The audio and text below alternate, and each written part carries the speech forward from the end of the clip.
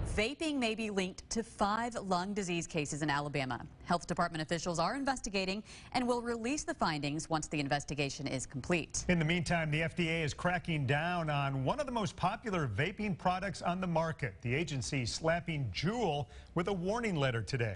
News 5's Brianna Hollis has been following teen vaping trends in Baldwin County for months. What does that letter say, Brianna?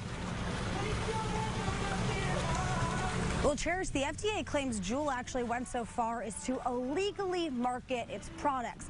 The letter goes on to say a Juul rep actually told students the products were, quote, totally safe. Now, we caught up with the Fairhill Police Department about this. They're one of just several agencies trying to send the opposite message. We've taken it on because it's become such a problem with our kids. The teen vaping epidemic is persisting. Schools across Alabama are trying to curb it. In Fairhope, prevention efforts come in the form of citations being handed out at school.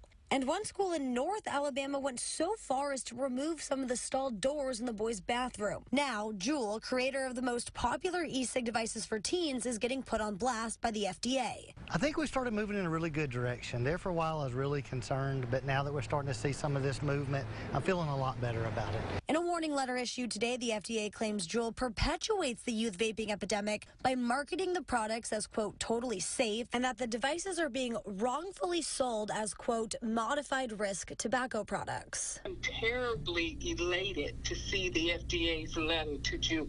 That was Representative Barbara Drummond of Mobile. She co-authored a bill that passed earlier this year. It cracked down on vape sales and marketing tactics. But after reading the letter, she wants to do something more. One way we can strengthen that law is that we've got to come up with an education component. The second way that we can strengthen that law is that we have got to ban more flavors as it relates to the marketing of those products to our young people. Now, all Juul products like this one right here do have a warning label on them. In a statement, the company says they've reviewed the letters and they will fully cooperate. They have 15 business days to get back to the FDA. Reporting live in Fairhope, Brianna Hollis, WKRG News 5.